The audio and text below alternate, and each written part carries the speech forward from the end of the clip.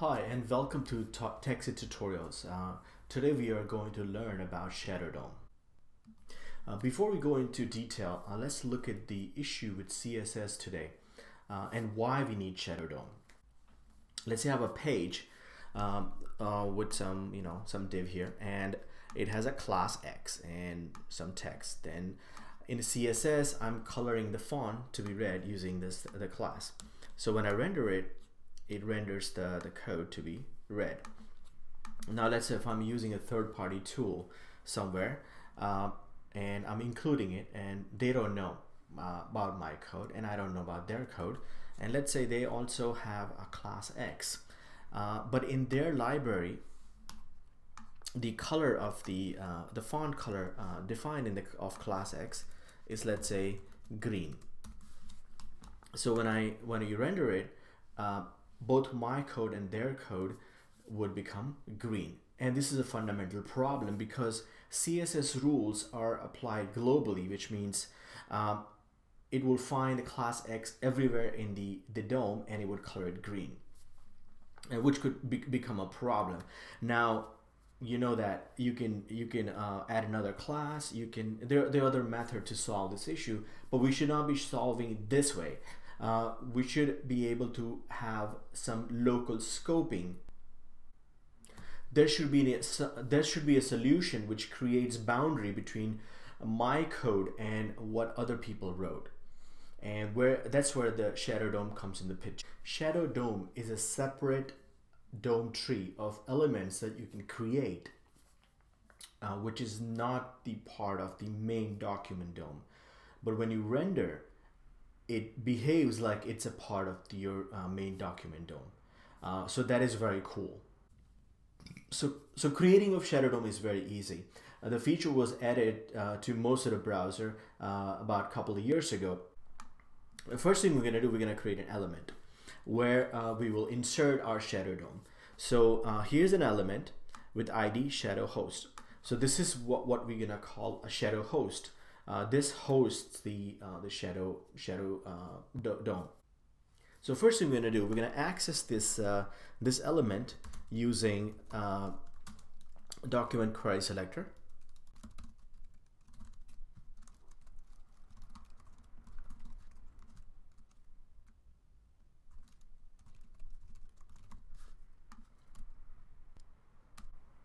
And next thing we're going to do, we're going to use this element host to create our shadow root under which the Shadow DOM would lie. So you can create this shadow root.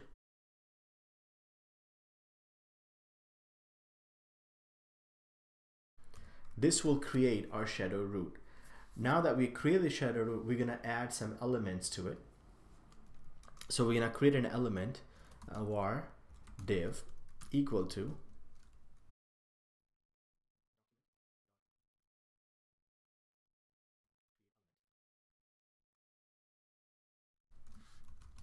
div. So this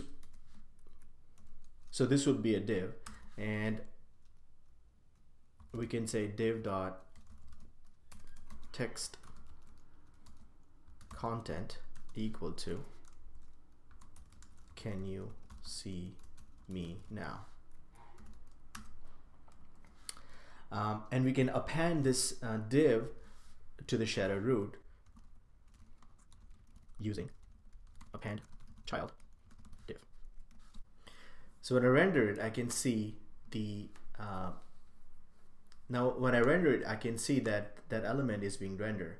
However, if you notice, this hello is not being rendered. Now let's say if I add a class here to the div element, I can say class name equal to X. And I can style this X with color red, and if I render this, it won't render red. And now if I to make sure that it does really should render, I can create another element outside here with the same class name, and I'm gonna put the text here, outer element. So we can differentiate. Now if I render this,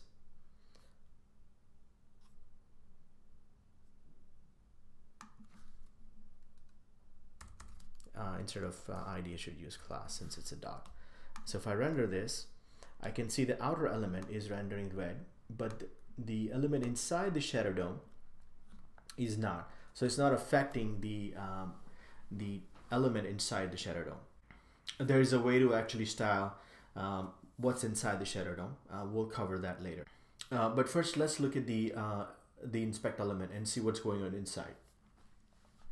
In order to do that, first you have to do is go to the right side here. If you're using Chrome, go to the settings, and in the settings, go to the General tab, and within the General tab, you would find the area where element properties defined.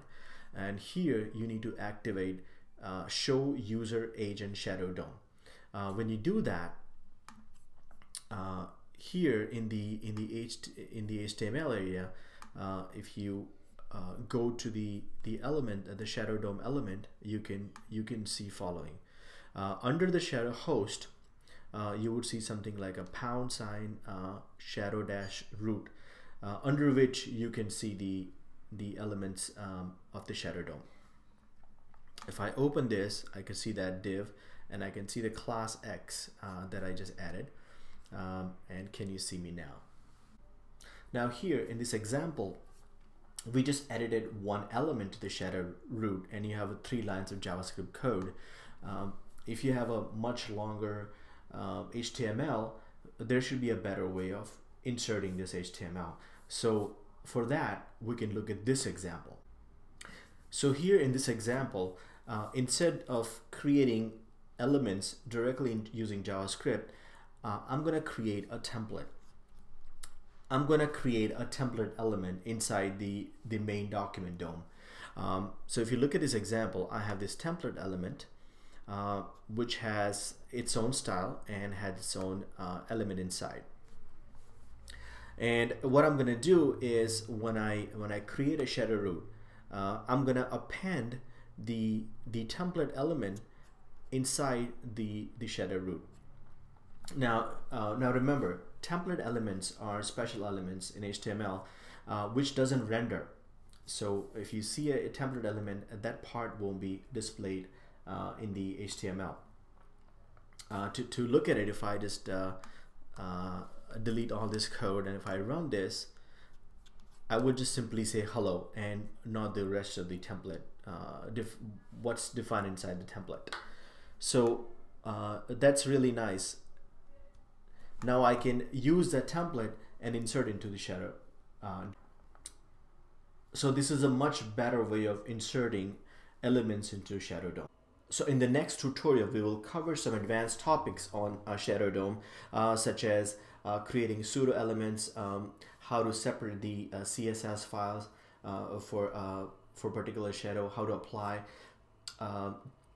CSS across all the shadow domes, and some use cases. You can go to the next tutorial by clicking a link down here or at the end of this tutorial. And please, if you really learned something from this tutorial, like, subscribe, and provide a nice comment. Thank you. Hope you have learned something from this tutorial. If you did, then please follow me on Facebook and Twitter, and subscribe the channel, like the video, and provide some constructive comment or question if you have.